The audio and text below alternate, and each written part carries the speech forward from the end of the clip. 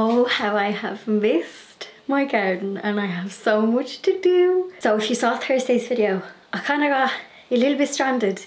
I spent longer than expected, longer than planned away from the garden, and now we have to have a big tidy and bring it back to life. I filmed a couple of clips before I went away. So how long have I been away from the garden? I think it's been about 10 days. So it's actually been grand because one, I had my neighbour who is a plant enthusiast keep an eye on everything. It rained while I was away. I'm sorry to the Irish people, because before I went away I was like, no God, the supper rain while I'm away, be grand. It's actually still been raining. I'm going to insert the footage of what I did to prep the plants before going away for a couple of days, and then we are going to have a nice tidy up. Just need to cut the grass and tidy up. Some of the things are on the turn, so I need to cut back my dead alliums. I'm going to prep one of the raised beds. I have a lot of deadheading to do, but loads of dahlias have started to open, and I feel like the garden is at that turn gap of late summer. I know you say late summer, but to me July is like peak summer. But I'm noticing, you know, the hydrangeas are starting to kind of be the main like show, the dahlias, and I still have like foliage and everything, but I definitely feel a little change in the air. Oh, my greenhouse is dirty as well. I need to clean the window. Anyway, let's have my dungarees on. Got these down the French market. Let's get mucky. Let's get into it. It is that time of summer where I leave the garden and I pray Mother Nature looks after it. I have some gadgets. Thankfully, the weather is on the cooler side for summer. It's not scorching hot. Sun's just after coming out, but it has been rainy all week. Yesterday it rained, drizzled for kind of most of the day. So my plants have had a pre-soak, which is great. And I got these gadgets. I got these, I've just seen them in the shop. They're one of those like JML things. You ever go into like the DIY shop and they have like their ads playing? I don't know if they work, we'll give them a bash. I'm only going away for a few days, I think 6 days. So your garden is generally grand for a week. It's just the likes of pots and stuff that can dry up quicker in the heat of summer. I've checked the weather forecast and Ireland is only going to be like late teens, early 20s for the next couple of days. It actually gets hot when I come back. Grand. Love when that happens. These things, watering cones, you put them on top of bottles. There's a picture on the back actually. So we get a drinking bottle, we stick the little cone thing on, and then we stick the cone into our basket, or I don't have any hanging baskets because they always dry up and I forget to water them, but pots. So the likes of the barrels out the front, I'm going to test these out and see if they work. Another thing I seen on the internet was, and I just kept a milk carton so he can try it. I seen a lad with a plastic bottle, like a drinking bottle. He cut a hole in the bottom, like drilled a little hole, and he put a Q-tip into the container, or sorry, poking out of the container. That Q-tip then dribbled the water out, and it was like a little drip irrigation system. So I think I might try this, because the likes of the cosmos and the zinnias, they might dry out quicker.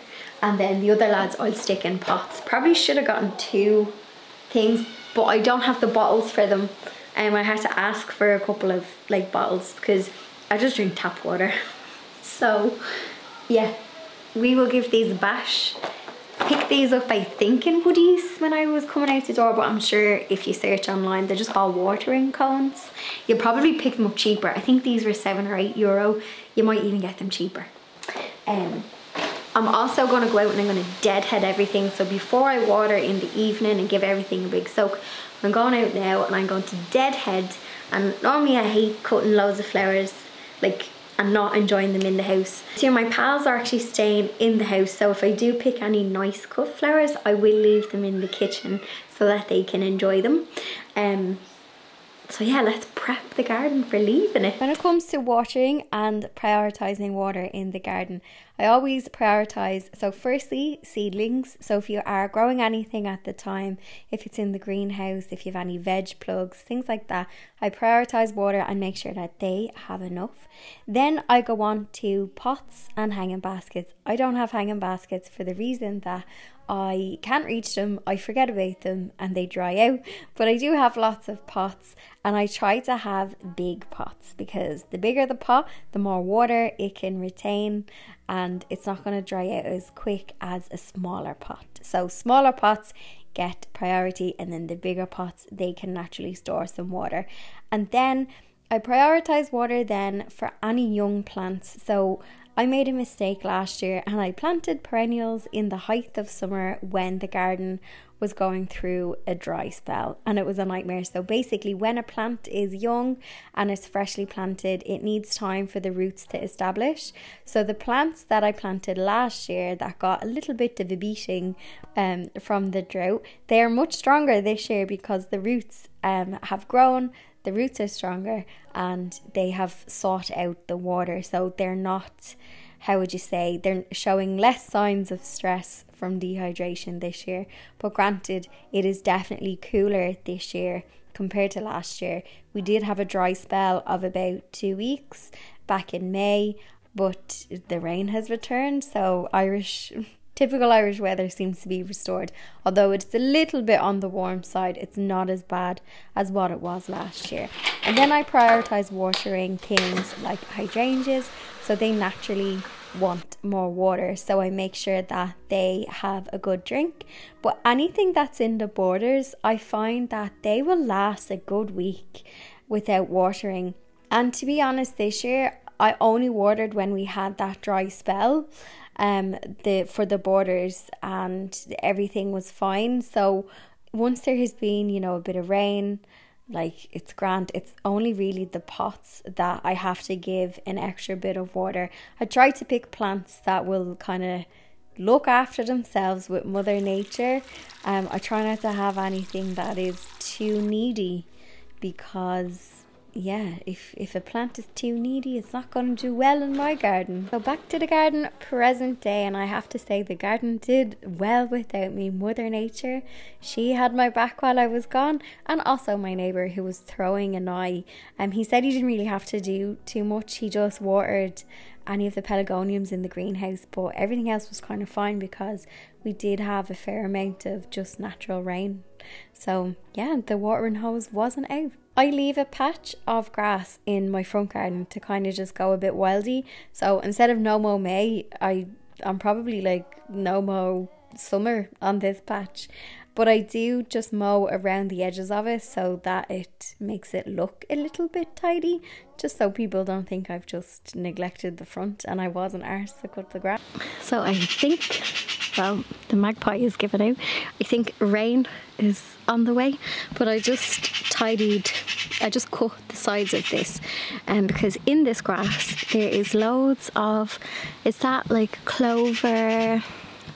Loads of weeds basically, but I did see that there was bees going through it, so I just cut around it to make it look like I am purposely leaving it unmowed. So that's my little wild patch in the front. I do have another little patch here, but I cut this one just to make it look a bit tidy, and this border is doing so well. I do have a lot of deadheading to do, but catmint is looking a bit better. Bit of height with the roses. I need to do some deadheading, some more roses over here, and then I have a lovely red one. That one, I remember I got that in I think it was Little Aldi about 10 years ago when I moved in, and every year I just cut it back, but it's got lovely like red blossoms. And the wall climbers doing well. I remember I got this as a cutting from a friend years ago. And doing well. Also, that's a type of allium there that has the bee on it. It's one of my faves. I don't know the variety, but I can have a look through my stash because I think I kept the card off that one. But I think all of the grass is done. I just need to sweep and tidy, and then I need to do a good amount of deadheading. I'm also not sure how I feel about the bottles, so I think my soil is too free draining, because when I filled the bottle, I feel like it was emptied into the soil by that evening. I thought it was going to be a bit more of a slow release. What I might do is, though, I might cut the bottom off so that rain can just get in and go down. I like the idea, but it watered them too quick for me. This is done really well. This is Bacopa, a water hyssop, and I have it in this bucket as like the spiller, and yeah, it's done quite well. There's also strawberries in here, but I do think Mr. and Mrs. Magpie, or not Magpie, Blackbird, I think they have gotten them all.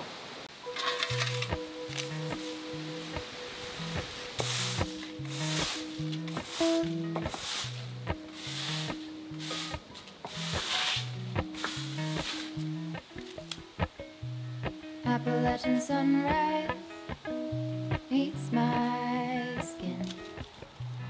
Even with my eyes still closed, I can feel it coming in. Golden, golden, I'll follow only golden, golden, golden, golden things.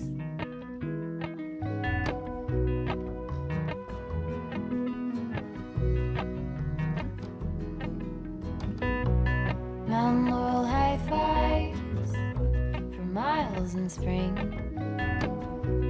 Rainbow trout and a hummingbird wing. Golden, I'll follow only golden, golden, golden things. So I had let a load of kale go to seed, but I'm gonna take it away now because I want to get some ventilation in at the dahlias, because they've all grown up and most of the flowers have gone. So the bees have pretty much gotten their feed for them. So yeah, I'm gonna pull them up, and then that will free up some space for the dahlias, because yeah, there's been a lot of rain, so they need a bit of ventilation.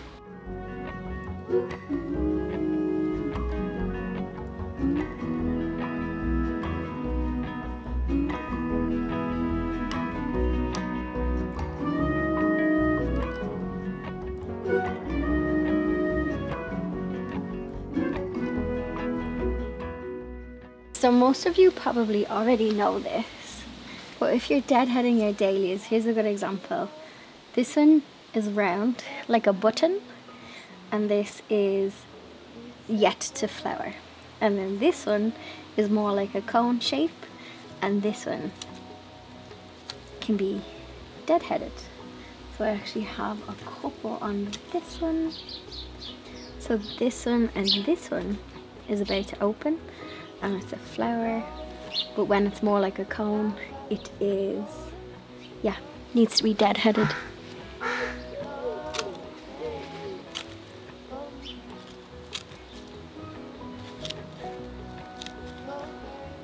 So the sun has come out from my next job, which is a dirty one. So when this tree was in flower, can you see the dirt on the glass? So I think all of the rain and then the petals from when the tree was flowering, doesn't actually look too bad on screen, but it is filthy. You can see the rain marks on it there. So the ladder is out. I have a warm bucket of soapy water, although don't tell my window cleaner, because he's like, don't use water, it leaves white marks, it leaves limescale. But there's no sign of my window cleaner to ask him to wipe down my greenhouse. But I'm just going to use soapy water, and then I might wipe it down with a bit of vinegar then as well.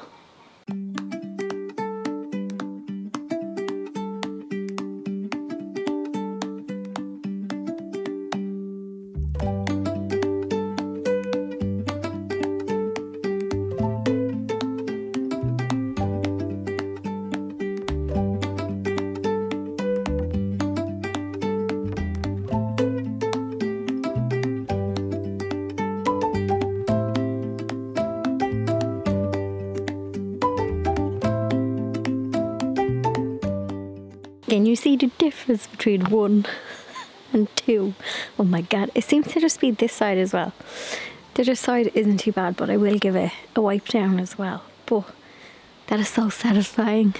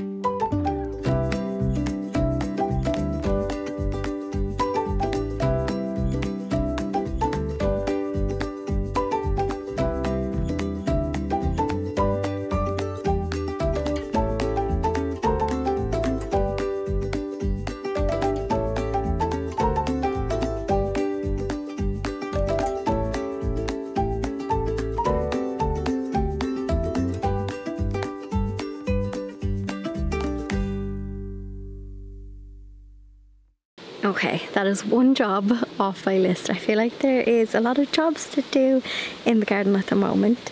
I just thought I'd share a couple of things that are still doing well. This geranium, this was two tiny plants, and look at it. It's a bit of a thug in this area, but I like it for the minute, and I still have the patch of grass. Something I've noticed though in this border is I'm gonna have to thin out, I think, on a few things, because I don't know if you can see, we have had a lot of rain, but there's powdery kind of mildew on some of the plants, and this has happened in the past week. So that's generally lack of ventilation, and the moisture is getting trapped, which is not good because we don't want to have kind of mold spores.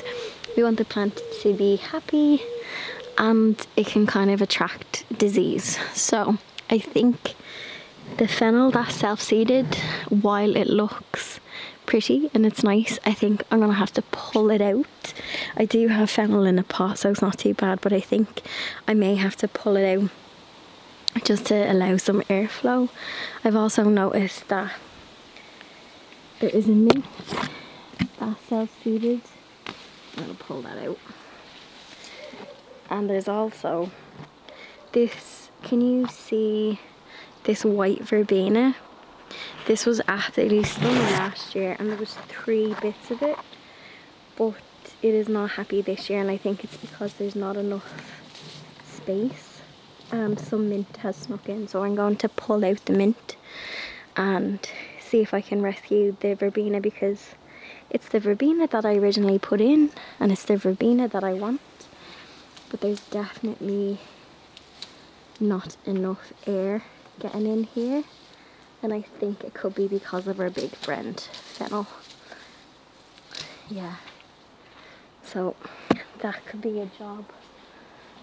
That could be a job for a few days. Well, it looks pretty. The fennel is really nice, and I think it'll also look nice in winter, but I don't want to kill off any other plants trying to keep that. So just something I've noticed, could be just because we had a lot of rain as well, especially like in spring there was a bit of black spot on some of the roses because we had so much rain. So sometimes it'll sort itself out, but that is something I'd like to get on top of. Also, have you too got some lettuce bolting? The size of that lettuce is about to go over the wall. That was a good day's job in the garden. I have twigs from getting up in the greenhouse. Well, it's a good day when you have twigs in the hair. Oh, here's Mr. Blackbird. I just also want to let you guys know I picked a winner of our secret giveaway. But leave your book emojis. Oh, I'll wait for that airplane to pass. Leave the book emojis on that Instagram post, and when I get a few copies of my book off my publisher, I'll actually reach out and see if I can get some for like Christmas time or just later in the year. Leave the little book emojis there, and then I can randomly just select people. And again, like I said, it'll only be my Instagram account that sends you a message with the verified tick. I won't send you a Telegram or a Twitter or a Thread or a whatever app there is. Literally that Instagram page with a verified tick where you have left the book emoji. And I'll select at random just throughout the year whenever I have some books, and I will just do secret giveaways. For that one where I had Joanne's book and my book, I have picked a winner for that, and I'm about to message them. Now I'm about to also go in and have a shower. I love when I get into the shower after I've been in the garden, because the floor just be covered in like grass seed, petals, but I don't know what else in there. Anyway, I'll see you in Thursday's video. Thursday's video coming is part 2 of a vlog from France, and then yes, I'll be back in the garden. I think I have an idea of somewhere cute that I want to visit as well, but sure, look, I'll see you in the next one. Golden, I follow only gold.